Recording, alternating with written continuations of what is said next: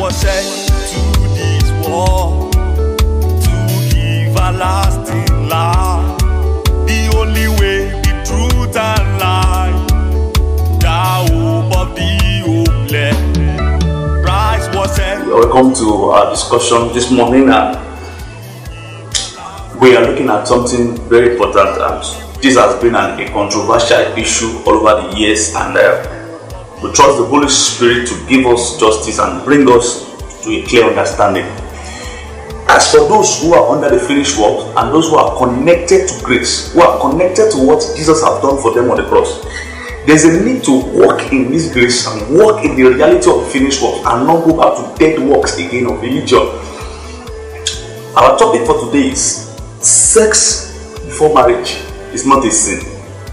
Sex before marriage is not a sin. And if we are looking at this thing in the direction of grace, and we are looking at this topic in the direction of what Jesus has done, let us discard whatever anybody has said in the past. Let us discard whatever any preacher has explained or expanded in the past. Let us look at this from the mindset of grace, and let us look at this from the mindset of what Jesus has done for us. Sex itself was created by God, and in the beginning of creation, God started with grace before the devil came and sowed the seed of discord between man and God. And then since then, men were sold into the market of religion, into the market of slavery. And as you can see that God designed that He created sex to be enjoyed. It means that sex itself, it's a gift from God. It is not a bad thing. It is not a wrong thing. It is a gift from God. But how did we come to this level where people are now saying that you have to ensure that if you want to even have this sex at all, you have to have it between the confinement of marriage? This is nothing but heresy. This is lie. This is a religious lie that we have been told in this generation. This is a religious lie that has caged many for years. God created us differently. People have different urge. Some people have a strong urge, while some people have just a moderate urge, some have a low urge. God created us differently, in a different way. And so, for somebody to come and say that it is until you are within the confinement of marriage, it is until you are married, that is when you can have sex. It is not only a sin, it is a religious lie and a deception from the devil. Everything God created was good. Everything He did was good until the devil came and sowed the seed of religion into humanity, into the heart of humanity, and people started relating by religion. Let us look at this thing from the mindset of grace and not what anybody has said.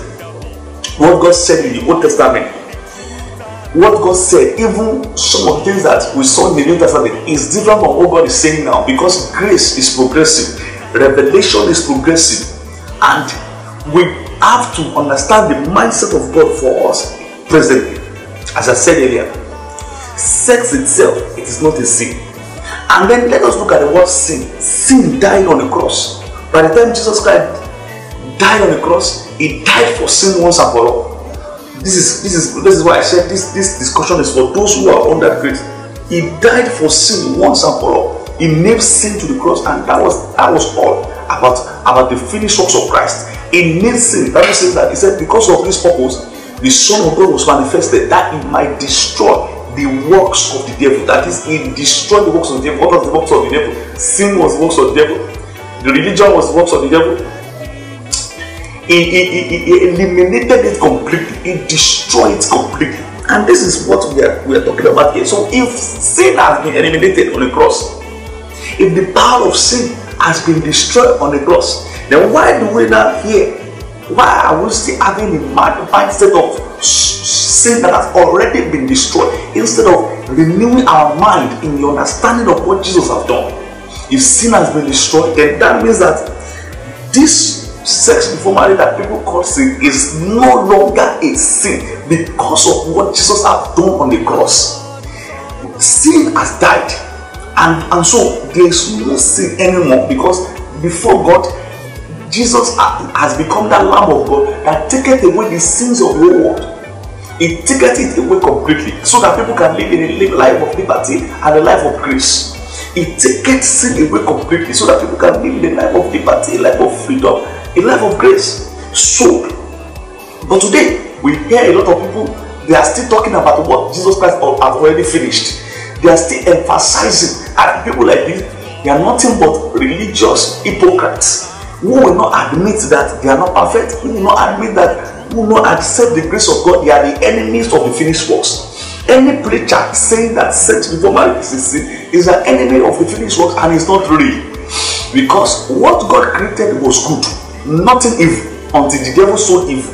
And so, because sin has been destroyed, we have a grace and liberty for people to enjoy, those who are only connected to the finished works. Because it is only on the finished works that Jesus Christ destroyed the works of the devil, eliminated sin. And until you are connected to that finished works, you cannot enjoy the liberty. Because if you try to live a life of liberty and grace without connecting to the finished works of Christ, then the sting of sin is going to affect you, because you have not connected to the reality of that finished works, where sin was destroyed and where sin was eliminated once and for all.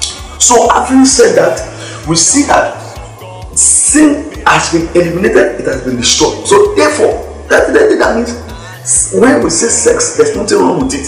And then we say sin has been eliminated. So this means that sex, whether it is before marriage, whether it is after marriage, whether it is done during marriage, is no longer a sin. But then, this is where wisdom comes in. This is what we must understand. Now, the reason why many people usually say that it should be done in marriage, it is because the act of sex itself, it's a covenant. That is, whenever you have sex with someone, then you enter into a covenant. That is a covenant binding you and that person together.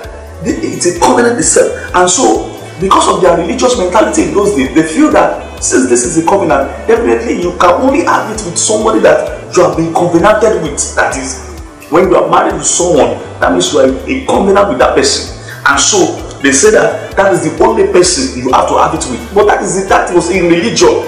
That was not in the era of grace. They will say that in religion. But now there is grace, and sin has been crushed, sin has been destroyed. There is liberty and freedom for people. People don't need to wait until they get married before they can have sex, if they understand the finished works of Christ. But for those in religion, they will continue to wait and wait and wait and say that until they get married, that is when they will not have sex. This is nothing but a religious mentality, and God is no longer operating in that dimension anymore. If you are just holding yourself saying that you want to, it is when you get married that is when you have sex, you are just holding yourself for nothing. It has nothing to do with holiness, it has nothing to do with righteousness, it has nothing to do with purity, because Jesus already nullified sin on the cross. He already removed it once and for all, and that is the truth about grace and about the finished works. Now, as I said earlier, that this thing per se, it is a covenant, and so people are afraid that if I should have sex with this person, even if I say I'm under the finished works, if I should have sex with this person, this lady or this man, I'm going to enter into a covenant. And now, if I enter into a covenant, this is evil. Something bad can happen to me. I don't know what this person is carrying. I don't know the cost that this person is carrying. I don't know the family that this person comes from. I don't know the arrow in the body of this person. If I should do this now, will this not affect me? And then people assume that since that is the case, then let us call it a sin. That is not to call it a sin. There's wisdom in everything we do. There's need to apply wisdom in everything that we do. And if wisdom is not applied, you will not what? You will not get it right. Now, this means that if this sex is you want to have this, you want to engage in this sexual intercourse with someone that you know that you are not married to, maybe you guys are just having a dating, or maybe you guys are dating, or maybe you guys are just having a relationship, and then somehow you feel like going to that area. The point is that whenever that sexual act is committed, that covenant that was formed between you and that person must be nullified after the act is done, so that you will not share what you feel that person is carrying, or what you feel that person is also the other one is carrying. You can nullify and break that covenant with the blood of Jesus, because the blood of Jesus was shed for you, so that you can live a life of freedom, so that you can dominate over the works of darkness. The devil was the one that poisoned sex. He was the one that poisoned it and made that law, so that people can only have sex with the people that are married to. Even the people that are having sex with those who they are married to, they are still getting into problem. How much more So the main issue here is not about if I'm married to the person or if I'm not married to the person. The main issue is that, are you connected to the finished works of Christ? Are you under grace? Have you seen what Jesus did for you on the cross? Have you seen the reality of his finished works for you on the cross? Have you accepted it into your life? So the point is, nullify that covenant immediately after the act is done with the blood of Jesus, and you will do it to a point where you will feel something has truly been destroyed. You will do it to a point where you will feel like truly something has been destroyed. You nullify that covenant instantly.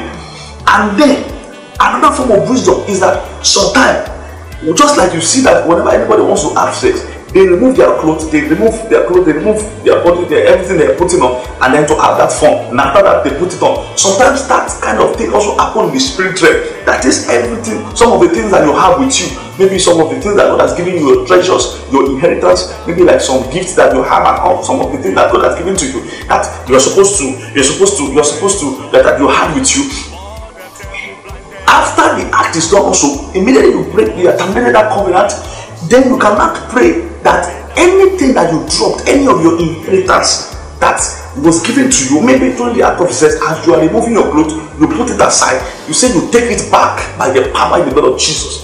You take back that inheritance, that your possession, anything, any of your gifts, any of your possession that you dropped. Since you are through with the act now, take it back instantly with faith, with the prayer of faith, that I take back my inheritance and I take back my possession by the power in the blood of Jesus. You do that also to a point where you realize that you have taken something back in truly, and then as you do that, you are free. This is a work of grace. Nothing is sin in the eyes of God any longer since the day Jesus removed it again. The devil is just cheating people to believe in what is not true again, and once you believe in it, you will be arming yourself. The devil is just trying to use that opportunity to cage you and put you in ignorance of what you know nothing about. Now, some people used to quote this place. And in the book of Hebrews chapter 3 from verse 4, they used to quote that place and says, what are you saying? He said, marriage is honorable in hall and the bed undefiled, but whoremongers and adulterers God will judge. Now they quote this scripture out of context. The first thing about this scripture is that this scripture was written to the Hebrews. It was not written to you. It was written to the Hebrews in those days. It was not even written to you. So it is even wrong to personalize the scripture. One. Then number two is that it was written in those days, years back. The grace that was operating at that time, it's not the same grace that is operating now. And so, if you are operating with the grace that is operating now, you need to go by what God is saying now, not what God said then. So people are still following what God said then, that they will read this place, marriage is honorable in hall and the bed undefiled, but whoremongers and adulterers God will judge. Now this verse is a religious statement. Now, for it to be mentioning whoremongers and adulterers, that is going by religion, where there is a remembrance of sin. But under grace, God said, I will remember their sin no more. In the book of Hebrews, that same Hebrew, if you read that book of Hebrews also, he said that this is a covenant I will make with them in those days. But today, people are no longer following that place again. They feel that it is not true. Look at that place. He said, Jesus Christ is a high priest. He said he has what? He has obtained eternal redemption for us. So what are we saying? What we are saying in essence is that some scripture that people read and then they try to quote it today is no longer relevant for this generation. It was relevant in those generations according to the grace that was there, but no longer relevant because of what Christ has done for us on the cross. So this scripture is no longer relevant. You can't be quoting this. Align yourself with what Jesus has done for you on the cross and believe that sin has been destroyed. One of the benefits of the finished works is that he said that we will take up serpent and then it will not work, it will not hurt us. The devil from the beginning has already polluted so many things that people do, even the food people eat, even the things that people wear. He has polluted it. He even polluted sex. He polluted the woman, so that if you try to have sex with them and you're not under the finished works, you just carry a load that is not yours.